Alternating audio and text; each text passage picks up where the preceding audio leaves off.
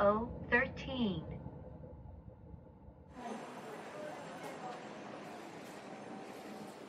はい、鎌倉に着きました。今からね、ここの小町通りで食べ歩きをしていきたいと思います。じゃあ、行ってきます。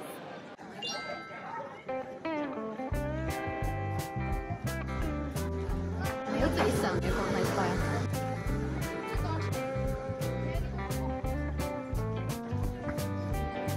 お土産屋さんだ。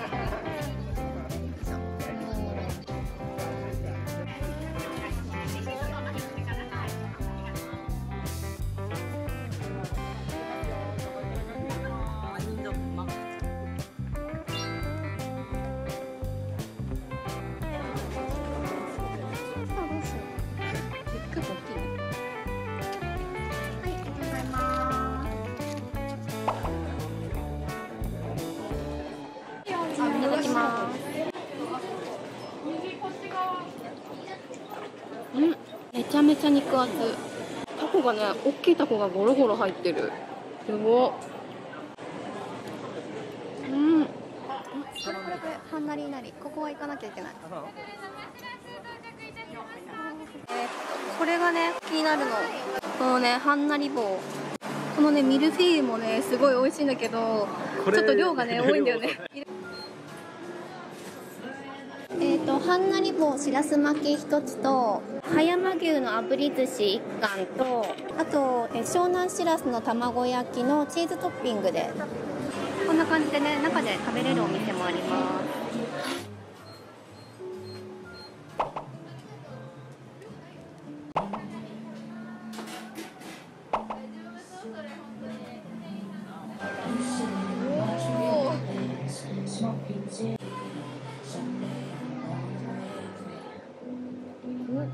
卵はちょっと甘めで、なんかしらすのこうプチプチ感がすごい美味しい。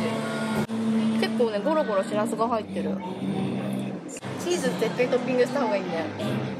意外とさ、しらすとチーズって相性いいのかも。これ炙りたての、あそこで炙ってくれたお肉もね、部位が選べるんだけど、ちょっと脂身が多いイチボっていう部位にしました。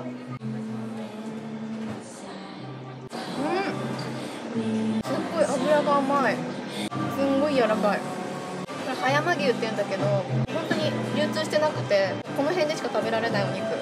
じゃあ最後にこのインパクトのあるしらす巻き。すごいよ、もうモリモリ入ってる。溢れてるもんね。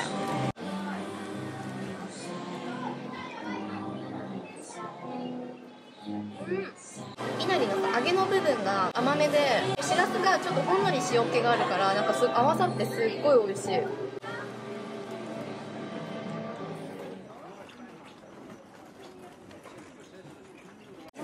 ここね、私のおすすめのお店です。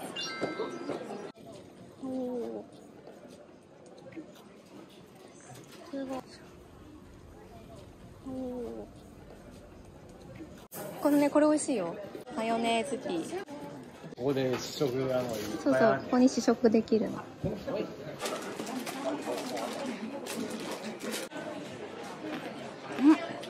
面白い。ちょっと酸味がある豆なのに。買って帰ろう。カードでお願いします。買いました。はい、いらっしゃいませ。こんにちは。かわいい。よかったら中にもいろんなお店入ってます。ありがとうございます。あ、本当だ。すごい。居酒屋みたいになってる。小餅たい焼き。中に白玉が入ってる。顔がちょっと違う。本当だ。すごい凝ってる。型が全部違うんだね。ああ、そういうことか。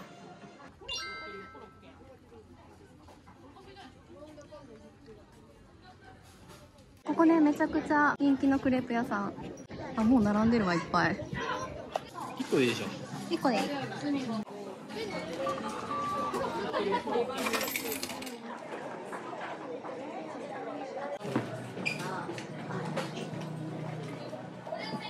バターシュガーにしたんだけど、普通にバターと砂糖かけただけ。生地自体が美味しいからシンプルなのがいいかも。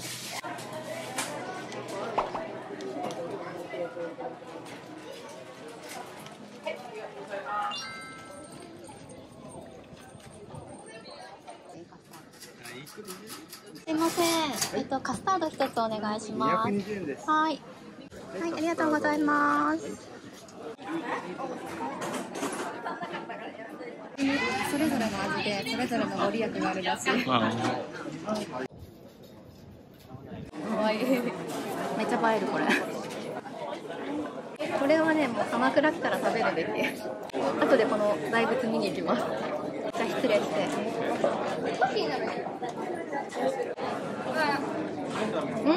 見て、カスタードたっぷり。ご利益ありそう。あ、カスタードが確か人気。あ、人気運か。人気出るかな。人気出るよ、頑張ろう。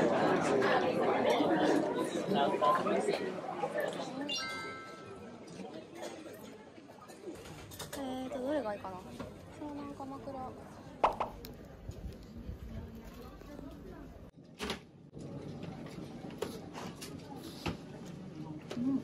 クリーミーめっちゃ。本当だ、クリーミーだね。揚げ酒みたい。はい、食べ歩きしました。じゃあこれからこの小町通りを進んで鶴岡八幡宮まで行きます。そこも有名な神社なのでお参りしていきたいと思います。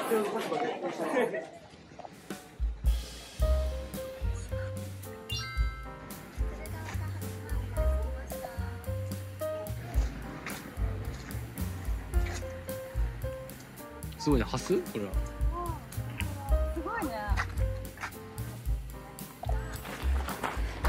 まずは手を清めます。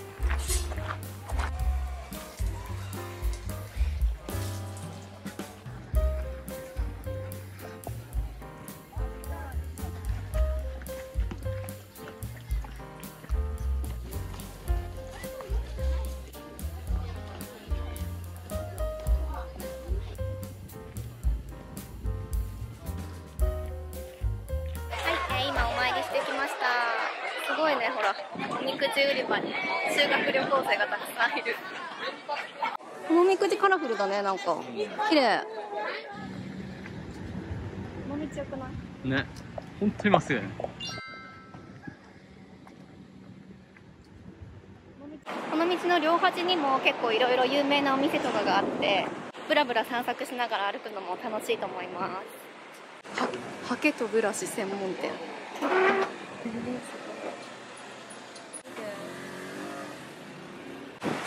世界一のアップルパイ。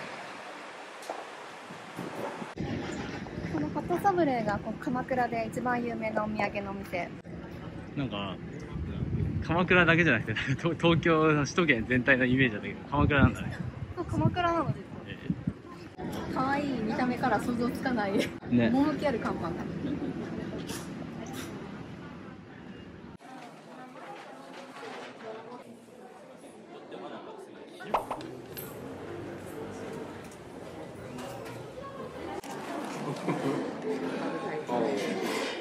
鳩三郎。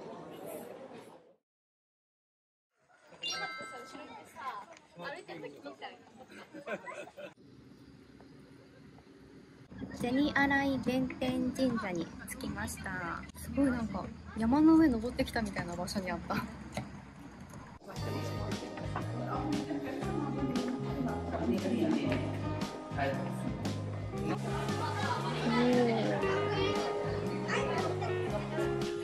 こで線香とろうそくとざるをもらいます。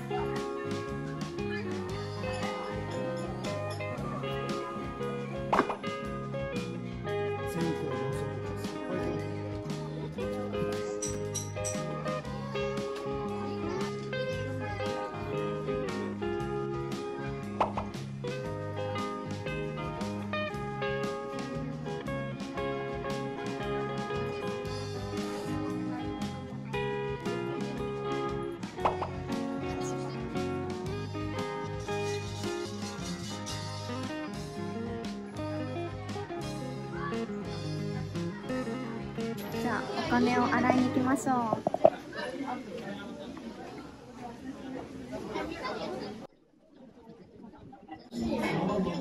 すごいね、めっちゃ天井低くない？洞窟みたいだね。ここで小銭を入れてお水でお金を洗います。多分大丈夫。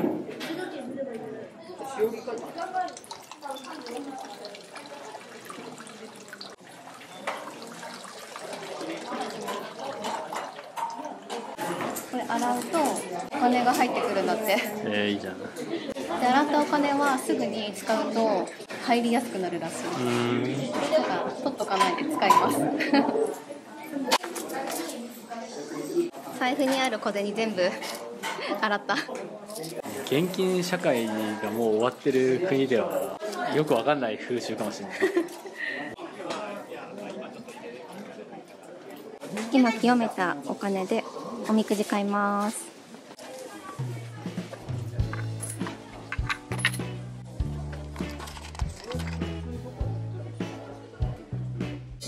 龍神様の水に浸してください。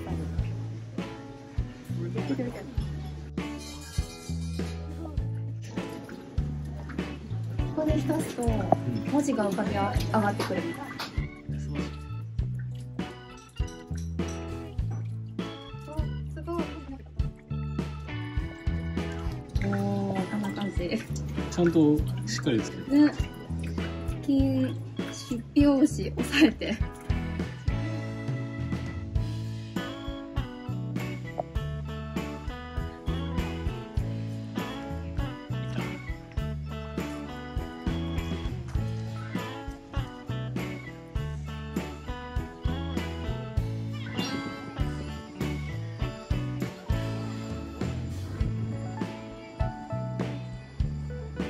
はい、鎌倉の大仏着きました。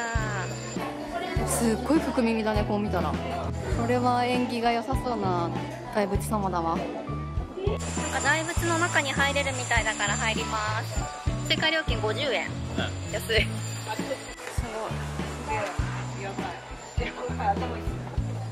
めちゃくちゃ狭い。めっちゃ暗いしかも。こんな感じなんだ。中空洞なの。見て、頭とかあ、本当だ。できてる。できてるね。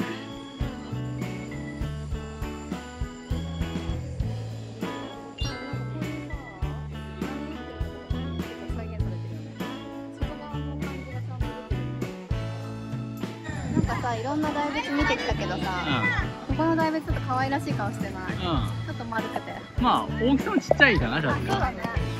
はい、じゃあ今からね、ちょっとこの大仏様の近くのカフェで休憩して、江ノ島の方に向かいたいと思います。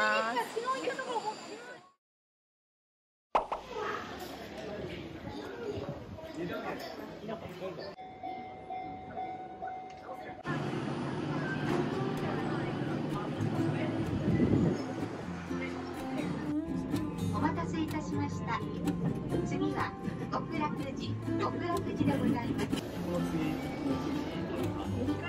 江ノ島が見えちゃう。ね、江ノ島見えた。おー、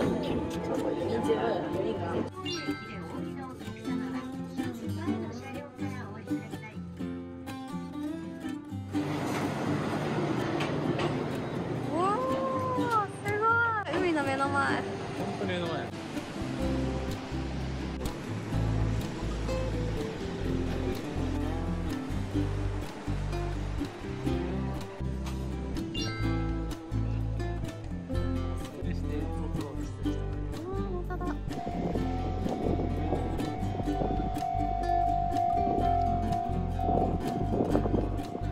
スラムダンクのアニメで有名なスポットに着いたんですけど、結構車通りが多くてなかなかうまく撮れない。撮影してる人もいっぱいいます。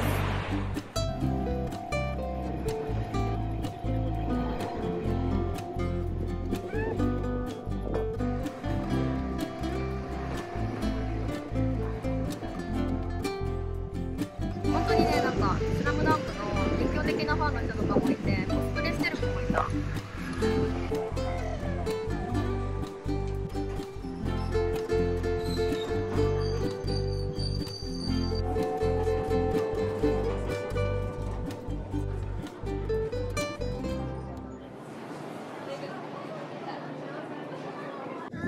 江ノ島の入り口着きました。ここから江ノ島の島の方に入意外と長いからね。そうだよね。地図を見たらわかるけど、細い道があって。なんかちょっとヤシの木あってさ、南国感あるよね。なんか江ノ島ってさ、結構若者のイメージあって、こういうチャラいイメージある。だから最近来てなかったのかな。おばさんになったから。うるさいな。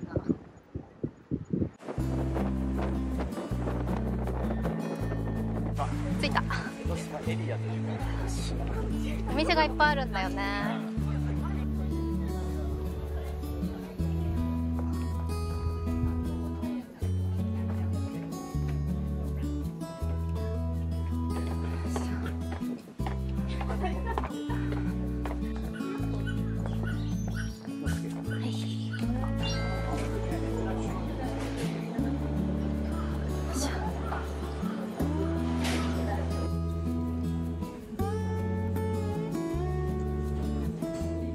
すごいこれ、めっちゃ綺麗。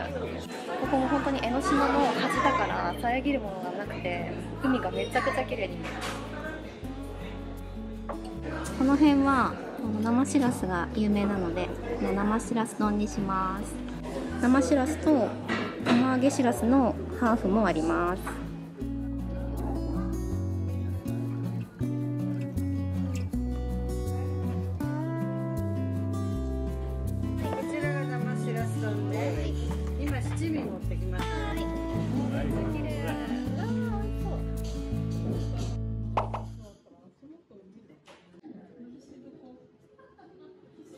海を見ながら生しらす丼いただきます。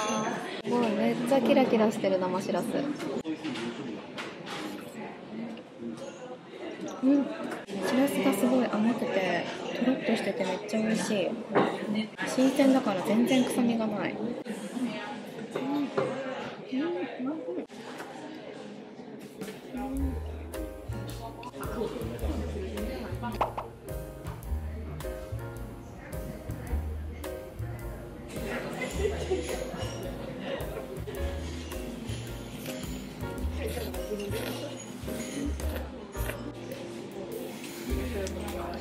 優しめの醤油味で海鮮のお出汁がめっちゃ染みてる。も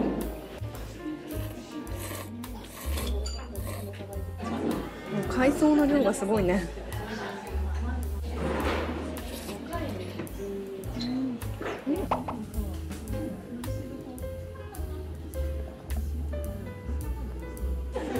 すごい肉厚、これ見て。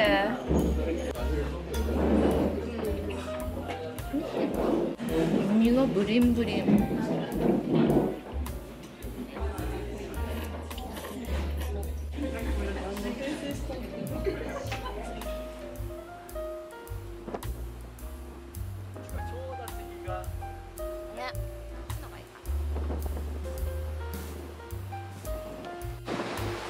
このオーシャンビュー、太陽が当たってるところめちゃくちゃ綺麗。